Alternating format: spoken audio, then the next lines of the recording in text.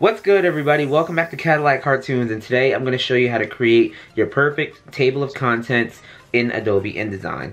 So as you can see on my screen here, I have InDesign up and running, and if you take a look at my InDesign document, you can see that I have a layout of 19 pages, and what we'll be doing in this video is creating a table of contents for this document specifically. So let's get started. So before we create our table of contents, the first thing that we got to do is define our paragraph styles. What is that? So real quick, I opened up a Microsoft Word document, and if you've ever used Microsoft Word, you may have noticed this box right up here. So I'm going to click on that. And as you can see, Microsoft Word gives us all these text style presets that you can use towards creating your document. So right here would be title. Here's one for the heading. Another one for the heading, and then there's one for the normal text in your document. But when we're talking about Adobe InDesign, InDesign doesn't have all these presets for us. So when we go back to Adobe InDesign to help us create our table of contents, we have to format the text however we want it and then define it as a paragraph style. So now let me get out of Microsoft Word. I can quickly do that by using the keyboard shortcut Command Q or Control Q, Q being for quit. But with every program, this includes Adobe programs, if you do have work on your document or canvas, you can quickly use the keyboard shortcut Command and the letter S to save your work. But in my case, this Microsoft Word document doesn't have anything on it, so I can go ahead and use the keyboard shortcut Command Q to exit out this application and go back to Adobe InDesign. But now being back in Adobe InDesign, what I'm going to do is define each and every paragraph style that I see in my document. So for example, this number 1 here, it's a specific size and it's a specific font. So what I'm going to do is highlight this number 1 here, and then I'm going to go to my side panel where it says paragraph styles. I'm going to click on that, and then this window comes up. So all the way at the bottom of that window is going to be a plus sign right here that prompts me to create a new style. So I'm going to click on that, and then paragraph style 1 would appear. So I'm going to double click on that, and I can give it a name.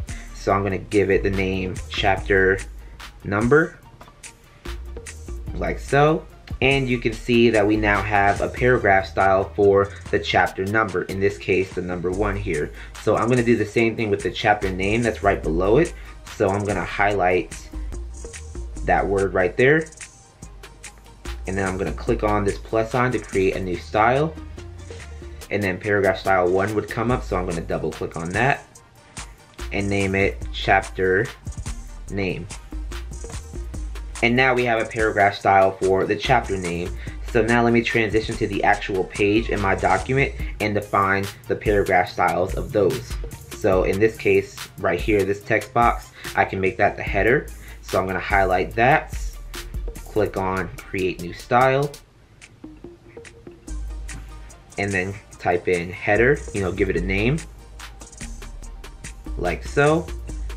And then we also need a paragraph style for the normal text. So I'm just going to highlight just any piece of text here, right, click on create new style, give it a name. I'm going to name it text, like so.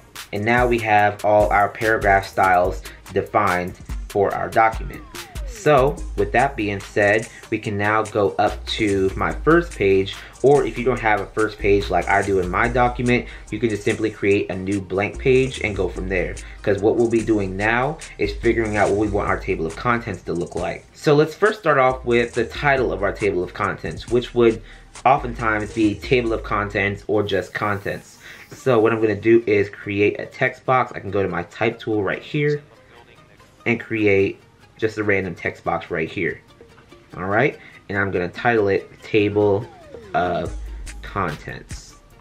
Right, and now after typing in your title of your table of contents, you can now format it to have whatever typeface you want, whatever variation of that typeface. You can give it any size, you can just adjust the leading, adjust the kerning, adjust the tracking, all that stuff. You can do that right now. So that's what I'm gonna do.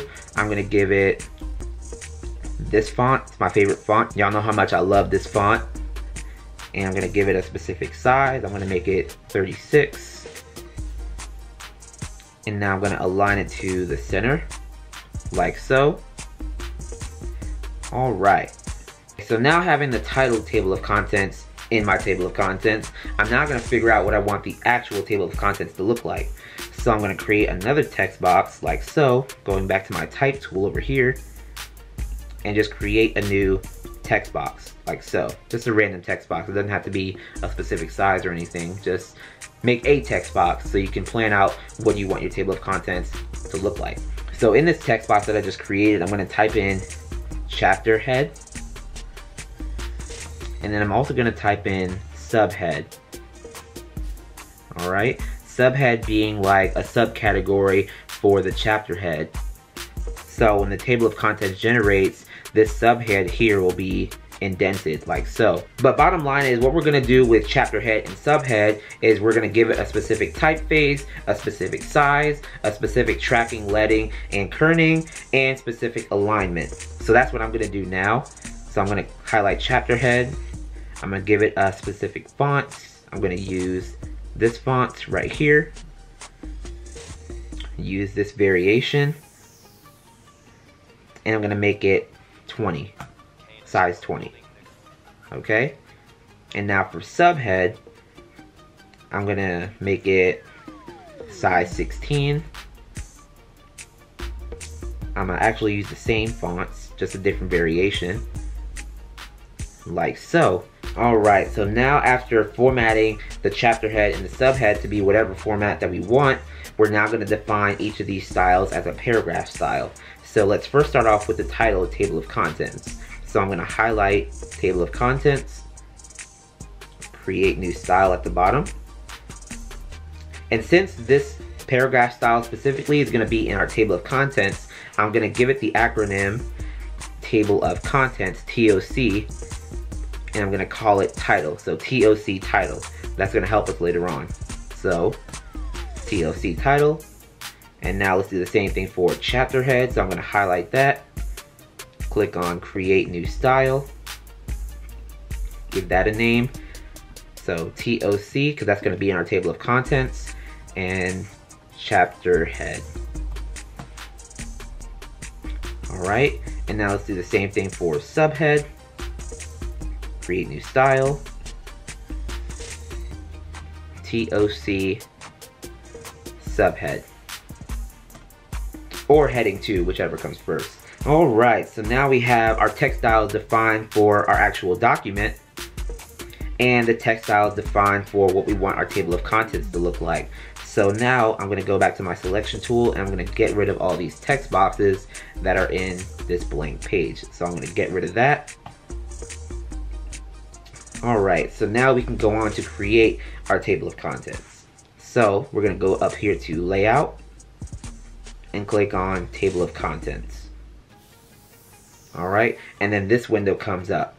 So first things first, up here in the top of this window, it's asking us what we want our table of contents title to be and what style do we want it to be. So the title of our table of contents, we want it to be table of contents, right? So that's what we can put in this box, or if you want it to be a different title, you can put that into this box right here. But in my case, I want to make it table of contents, like so. And then it's asking us what paragraph style do we want the title table of contents to be. We can specify that in this drop box that's next to it called style. We're going to click on this drop box here, and we're going to look for TOC title, which we have defined right here. So we're going to click on that.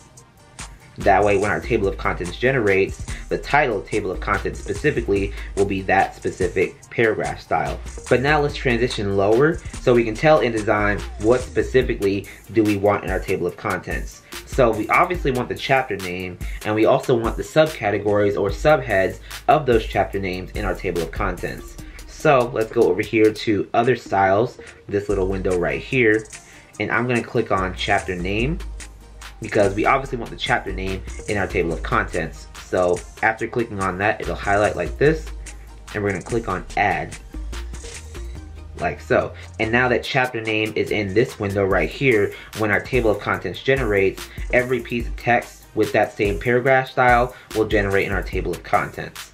So let's go on and add our subhead, we gave it the name header, so we can click on that and then click on add to put it in our table of contents. And just like I demonstrated earlier, header will be a little bit of a subhead, so it'll be indented and it'll act like a little subcategory when our table of contents generates, which as you can see here, it's indented already.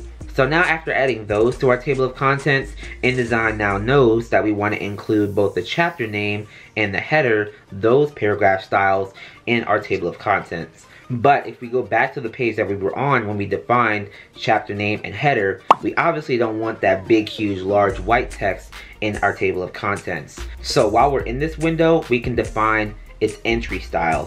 What do we want that specific piece of text to look like in our table of contents? Like I said, we don't want that big, huge, large white text in our table of contents. So I'm going to click on chapter name and then go down here to where it says entry style.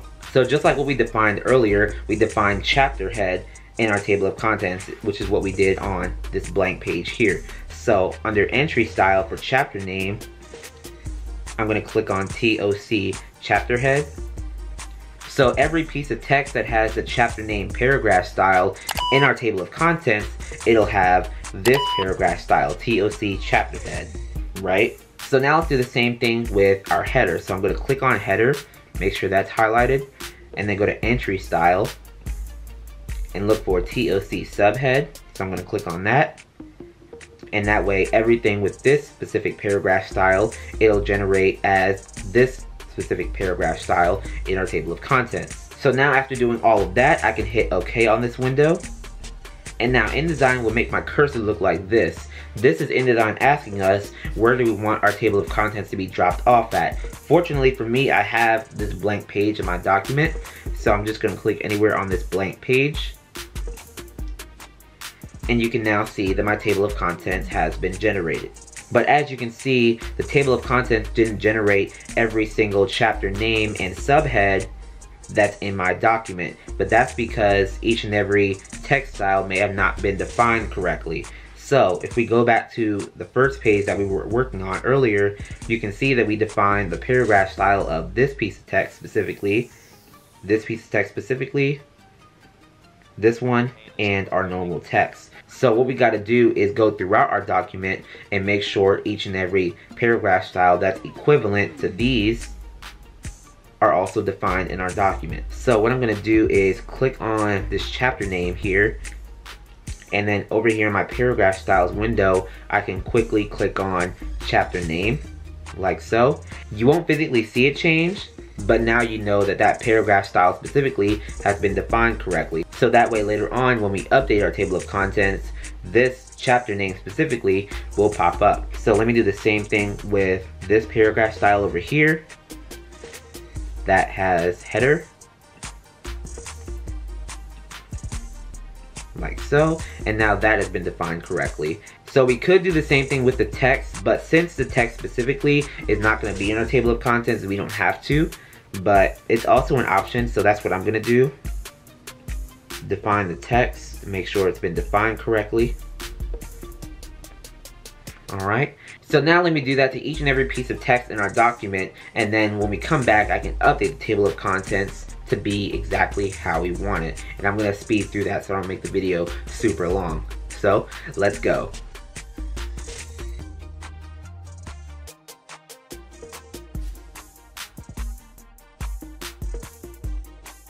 Okay, so now I have each and every piece of text in my document defined properly. So now I'm back in my table of contents. Now I'm going to update it.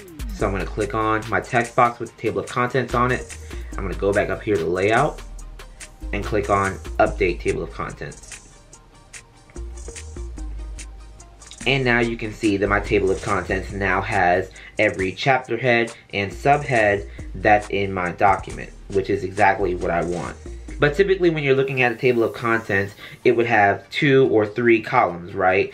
But how do you make columns in Adobe InDesign? So I did make a video on that. Link will be up here in the card, and there will be a description to that video to make margins and columns in your InDesign document. But I'm going to show you how to do that real quick. So I'm going to go back up here to layout, click on margins and columns, and I'm going to set my column amount to 2. And then click OK.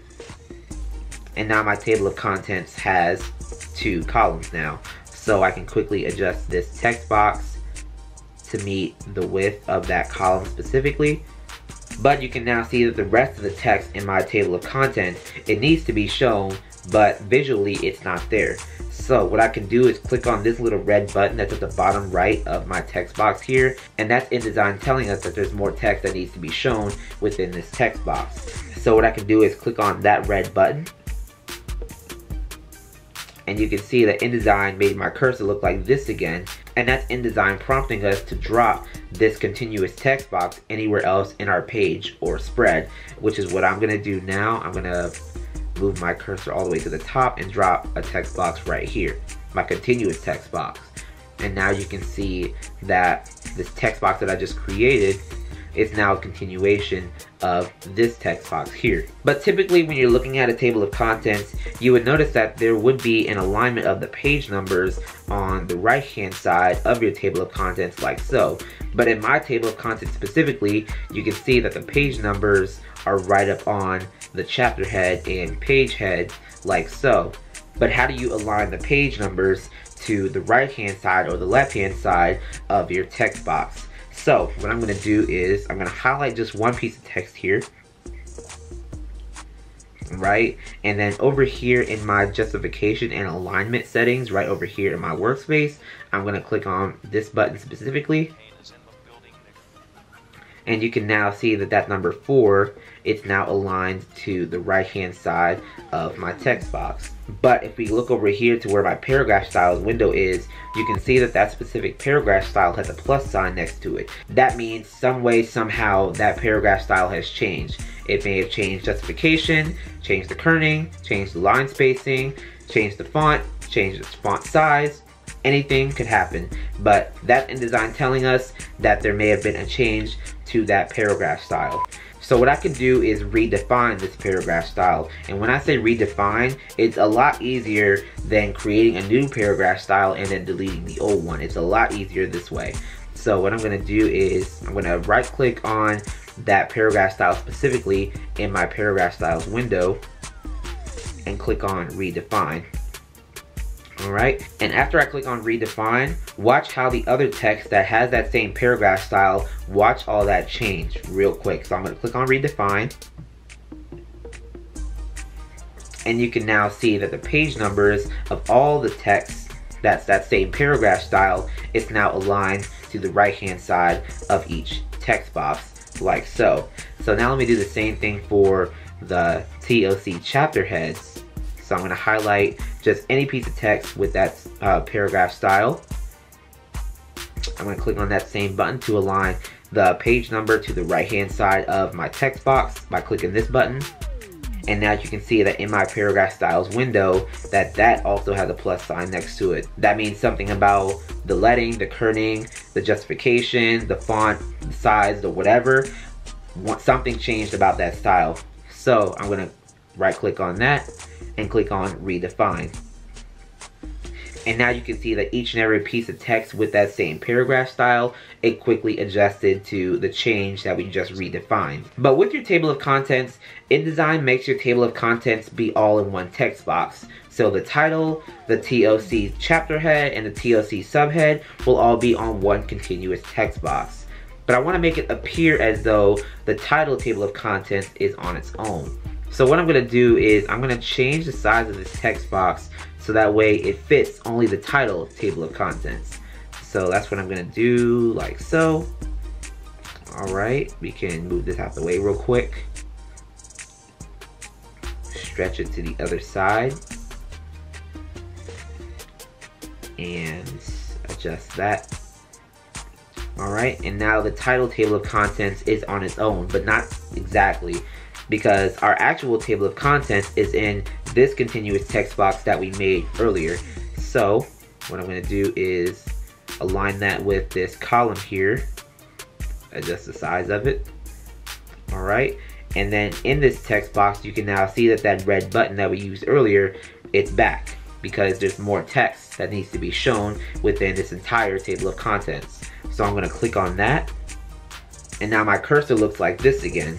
So now we can click anywhere in our page or spread to drop this continuous text box like so. And then from here, you can still make modifications to the paragraph styles that are in your table of contents.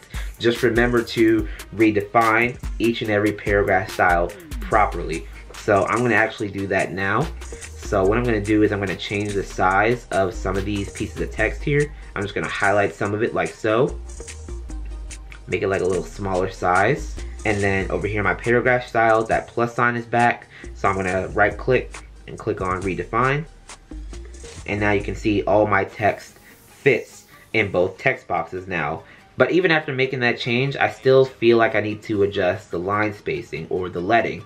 So what I'm going to do is highlight some text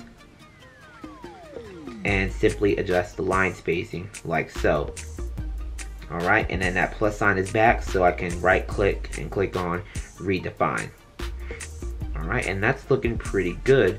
So now let me actually do that with the TLC chapter head. Just adjust the line spacing like so. That plus sign is in my paragraph styles window, so right click and redefine.